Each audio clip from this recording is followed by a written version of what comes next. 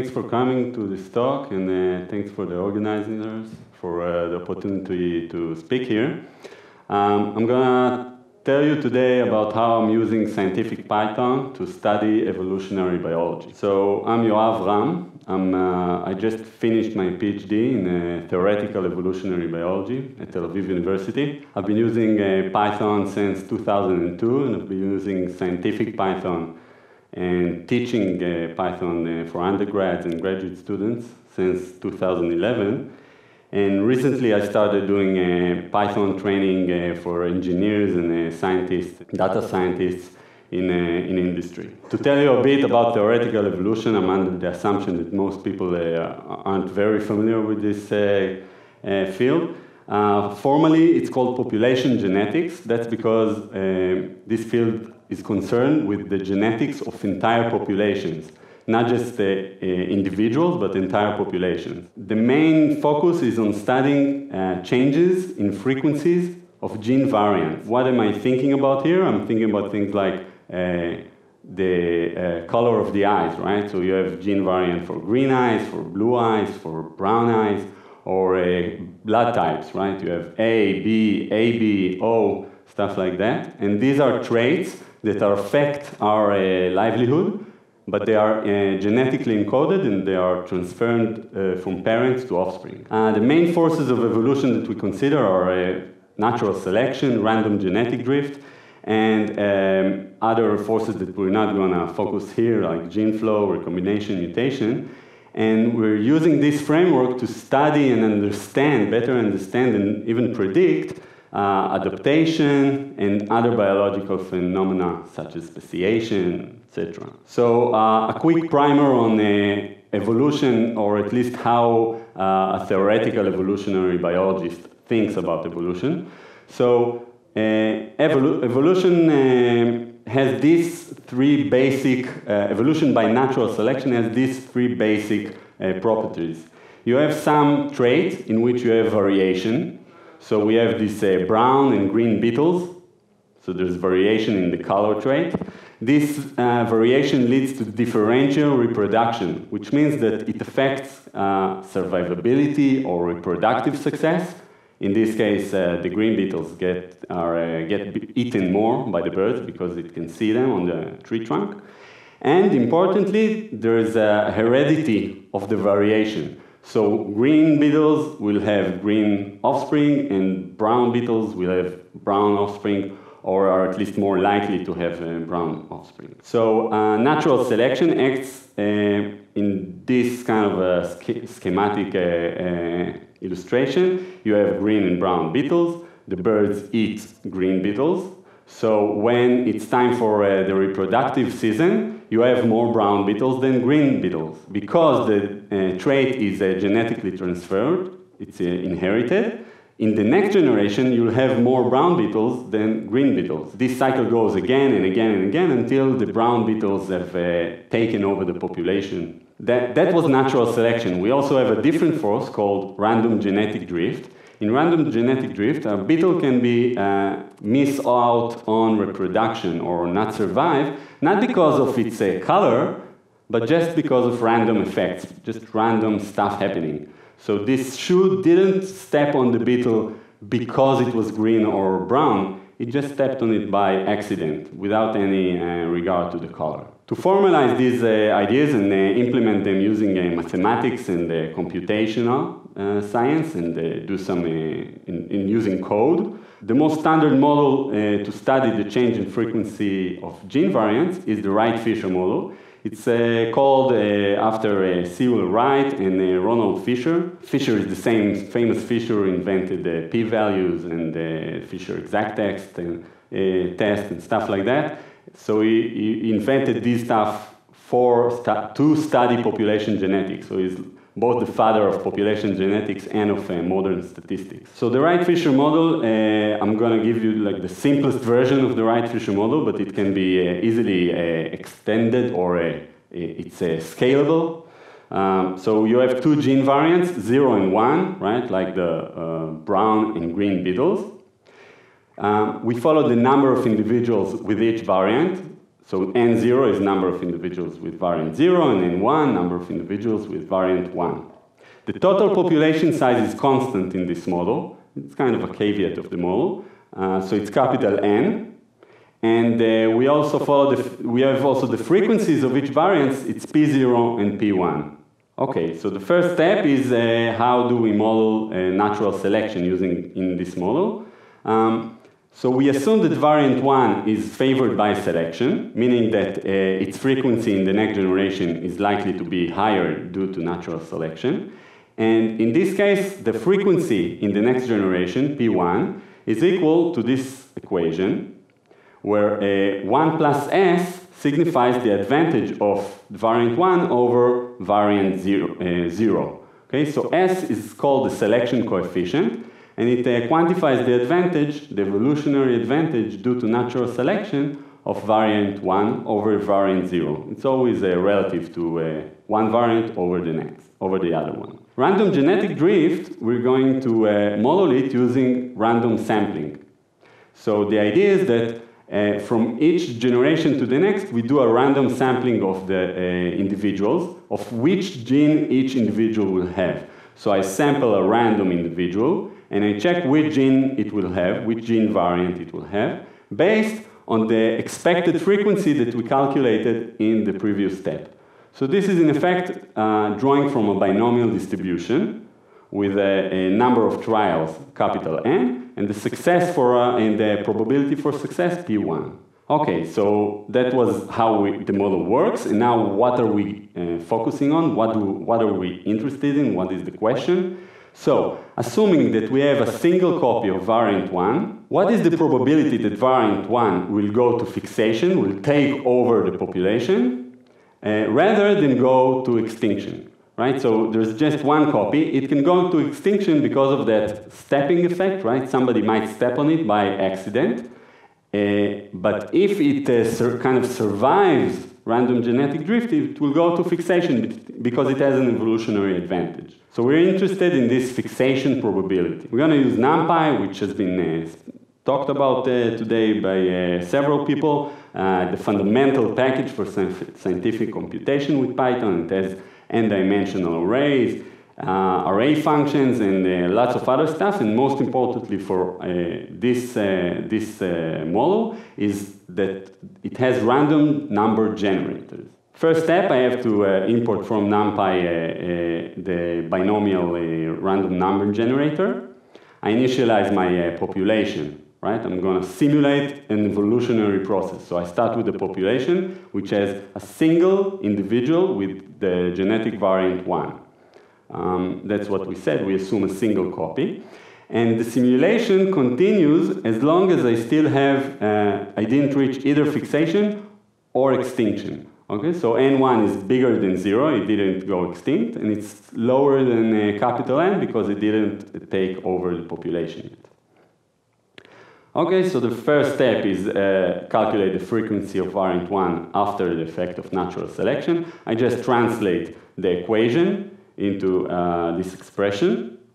The next step is drawing from the binomial distribution. So again, I just translate this equation into this expression. So this is something that's very nice with working with scientific Python, that mathematical expressions and Python expressions tend to look very similar, which is very nice when you're trying to find what you did wrong and trying to translate math to Python, etc. Finally, when the while loop finished, N1 is either 0 or capital N, and we hold in the variable fixation, we hold a Boolean that says, did we have a fixation? Did N1 reach capital N?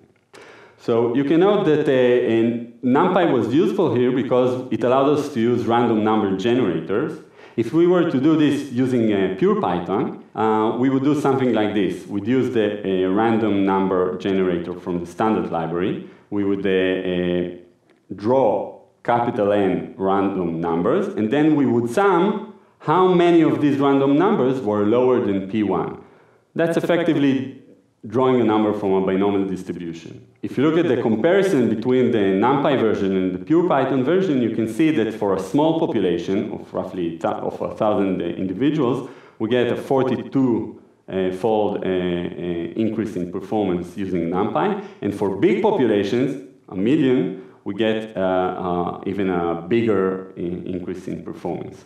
So you see that NumPy is much better for doing this kind of stuff because the idea is that the loop, drawing n random numbers, we basically lost the loop by doing it inside NumPy. Okay, so can we do this even faster?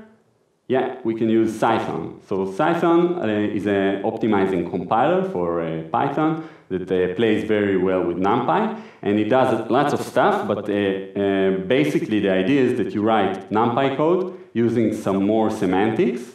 Cython converts that into C code, compiles it, and then wraps it with a Python wrapper, which allows you to use that compiled C code directly from Python. Like I said, it can do lots of stuff. We're going to focus just on declaring types for variables. So I'm going to wrap the simulation code from before with a function. I call it simulation. And it gets the number of individuals and the S, the selection coefficient. And I add these type declarations, which are the Cython type declarations, both here and inside the simulation. And that's all I do. Okay, I just add the type declaration, nothing more, very straightforward. It's much harder to install Cython than actually use it, so at least on Windows machines. When I do now the comparison between Cython and NumPy, you see that I get roughly 2-fold increase in performance because Python doesn't do as much type checking. Okay, that's great. But to actually approximate the fixation probability, I need to run lots of simulations. Just running one simulation doesn't tell me anything about what really happens. I need thousands of simulations. The kind of naive, pure Python approach will be to use a for loop, right? Just run the simulation 1,000 times, collect all the fixations, you'll have a list of Boolean numbers, and then you can sum fixations. Booleans act like integers, and divide by the len, and you get the frequency of fixations in simulations. Okay, that takes 8 seconds to run. That's a lot. I don't want to do it 8 seconds. That's time that I need to sit there and look and wait, and if there is a bug, then I need to debug it, and it's like a big development loop. I want to make this faster. What I can do is, again, use NumPy. Now, my simulation function will follow not one population, but thousands of simulations concurrently. So the number of populations, the number of concurrent simulations I'm going to do, I call it repetitions.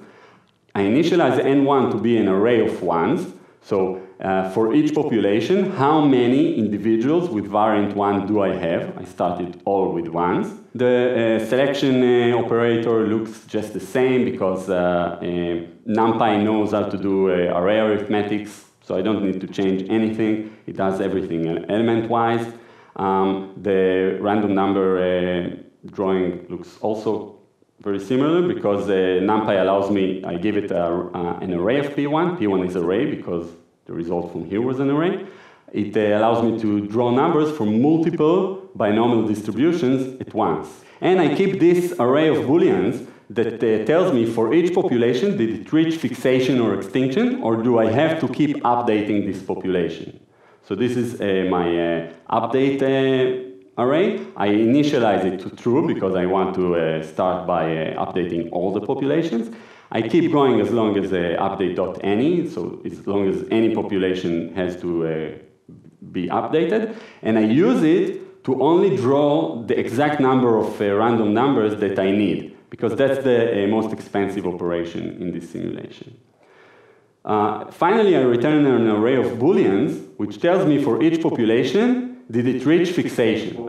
Using this approach, I can get, even with a small population, I can get a very large increase in speed. And basically, something that took me 8 seconds now takes me 25 milliseconds. So it finishes like slightly after I run it, it finishes. Of course, I want to now to actually study evolution. So I want to study how does population size affect fixation probability. can imagine that in a small population, there's a good chance that I get hit by a random genetic drift, but in a large population, what happens? Well, I don't know, I want to just run these simulations for different population sizes and then get intuition from that. I'm going to use a log space, which gives me an array of numbers. Here I get numbers from 10 to a million with 20 numbers overall, and they're spaced so that in log space the differences will be equal. And this time I do run a loop over all n values. I could go further and put this back into the, lose this loop again, put it into the simulation code that I had before, and have N1 and P1 be a two-dimensional array instead of one, but I kept this simple for this case. So now I get a 2D array of Booleans. Each row is for a different n value, and each column is a different repetition, different population. I want to now average over columns, so that I get for each n value the fraction of populations that reach fixation. So I use fixations.min. That's a NumPy aggregation function. It aggregates the 2D array. I tell it x is equals 1. It will aggregate over columns. I also use it to calculate the standard deviation. And I want the standard error of the mean, so I have to divide the standard deviation by the square root of the number of simulations. So now that I have the mean and the standard deviation of the mean, I can plot that using matplotlib. That's the standard plotting library in Python. So I plot the fixation probability as a function of the population size. And the markers are the results of the simulations. So the markers are the mean that we just calculated, and the height of the error bars are the SEM, the standard error of the mean that we calculated. So you see that as the population, for a very small population, say 10 individuals, the fixation probability is roughly 10%. Each of the variants has the same probability to fixate. Each of the individuals has the same probability to be kind of the parent of the entire population in the long term. But as the population size increases, the fixation probability goes to twice S. The line in this figure is an approximation. And how did I reach this approximation? So Motu Kimura published this approximation for the effect of fixation probability from population size. I have this equation. I won't get into the details how it was developed, and I can implement it very easily with NumPy. What's nice is that because here I only use NumPy operators, so the function Kimura is what's called a ufunc. It works on arrays out of the box. I don't have to do anything to make it work on arrays. So you can see that if I use it inside a for loop, or if I use it directly on the array, I get a much better performance operating it directly on the array. And I didn't have to do anything to do it. So it's very, anything special, so it's very nice. NumExpert is a relatively new Python package that does fast evaluation of math on arrays. And you can see here how I use it. I just use the same expression. I give it inside a string to numexpert.evaluate, and I get a 5-fold increase in performance. So I'm not going into details here. If you're using this kind of stuff, then you should check out NumExpert. So this is the final plot that I got. If you want to dig deeper, you can go to this GitHub repo, Yoav Ram /PyConIL 2016. There's a Jupyter notebook there. You can download the notebook, or you can open it with a binder. There's a small banner there that says open in binder, and that means it opens online in the cloud, and you don't have to install Jupyter or NumPy or anything, and you can play with everything that I showed. Plus, you can see another simulation that follows the fixation time. So how much time does it take the population, the variant one to fixate in the population? And also a more complex simulation that follows multiple types, not just two, which means that it uses matrix multiplication and multinomial random number generator, etc., etc. It's all on the notebook, and there's some examples of using pandas and Seaborn. Seaborn is a very cool visualization package.